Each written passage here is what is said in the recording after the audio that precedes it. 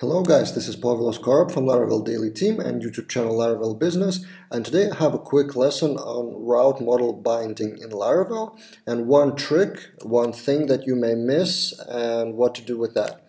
So this is a real scenario happened to one of our Quick Admin Panel customers, and I will show you exactly what happened.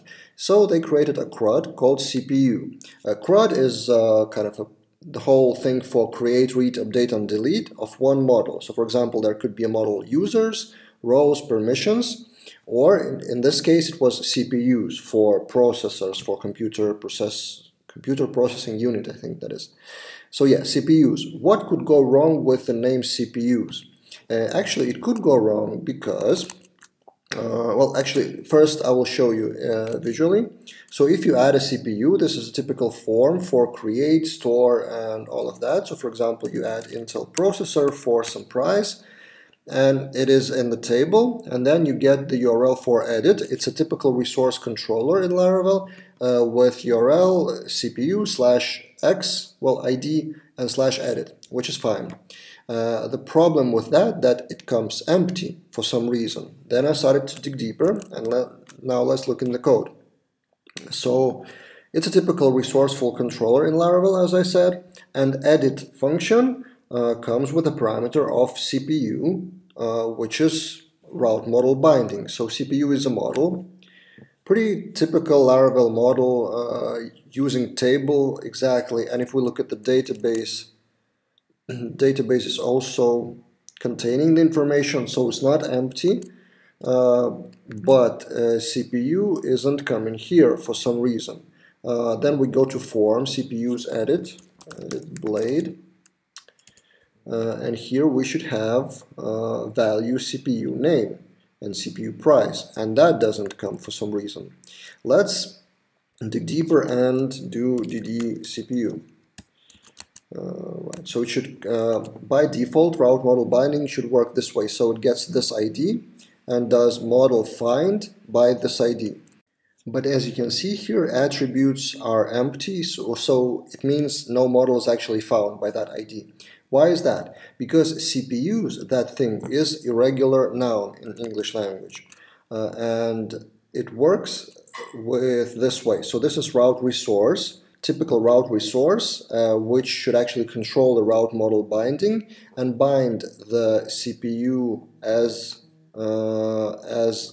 string to CPUs as model. The same happens with user controller. So for example, in users, we have users controller, and if we go to users controller here, same here. So model user is bound, and that should work. But trouble with that, if you get CPUs as URL part, Laravel is trying to get it to singular form and try and find singular model name with that. If we go to terminal, and then let's do tinker. So artisan tinker, and then echo str singular from users. So if Laravel gets plural URL users, it's trying to get the model user. But if it's trying to get str singular from CPUs, it is CPUs, because Laravel doesn't know, it's not exactly English language word. So it's trying to find CPUs, and that model isn't found, and then the whole object isn't found. And the worst part is that you don't even have the error or nothing logged in Laravel log or anything like that. It would just come as empty object and doesn't throw any errors, and that may cause even more issues. So if you try to update, then God knows what can happen. So to prevent that, if you have some model with irregular noun, irregular like singular, plural stuff, or even non-English language, maybe I wouldn't advise that. But still, if you do have that, the way you can fix that is route service provider. In route service provider, which is an app provider's route service provider, in boot method, just add route model, and here you have parameters key and class string. So key would be CPUs. We're binding that to the class CPU class. I think that should be correct. And let's refresh the page here and let's see if our model is actually found. Yep, so here we go. Name and price is already filled, which means that our CPU model is found. So my message here is be careful with irregular, singular, plural nouns in Laravel in English language, and specifically if you are using route model binding like this one.